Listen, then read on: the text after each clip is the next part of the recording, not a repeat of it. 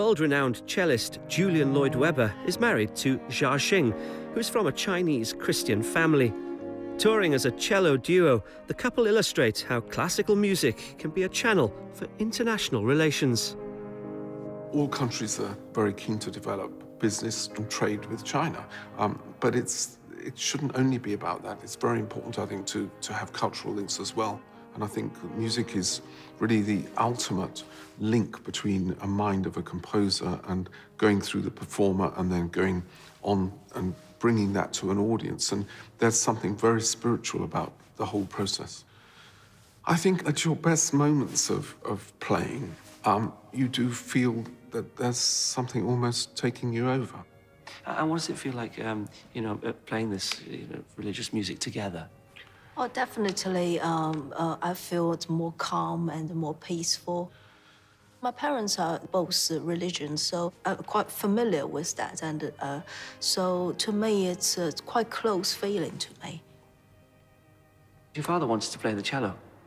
He always wants to be a musician, especially want to play a cello. But that time, because of the Cultural Revolution, they couldn't do any Western music. So that was his dream. So my dad really wanted me to be a musician, especially a cellist. So when I was 6, he decided to take me to a teacher. I think it means to them a lot, because they see their dream kind of come true, because that was their dream. So especially when I was on the stage, and also when they listened to the CD we made, and they just so moved then. So I'm sure they're very, very happy. I hope so.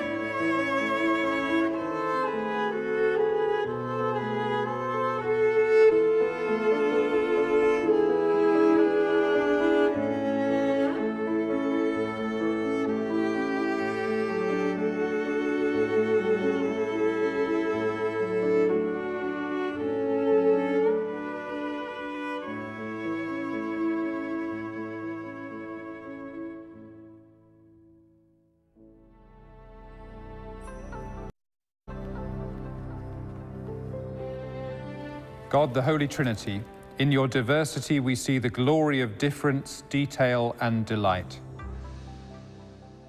Send your Spirit on the families of the nations, that each in their particularity may reflect the detail of your Son's incarnation in whose name we pray. Amen. 願上帝所賜出人意外嘅平安，保守你個人嘅心思及意念，叫你心思敬愛上帝，愛聖子嘅救主耶穌基督。又願全體上帝、聖父、聖子、聖靈，賜福過你哋，保護你哋，從今日直至永遠。阿門。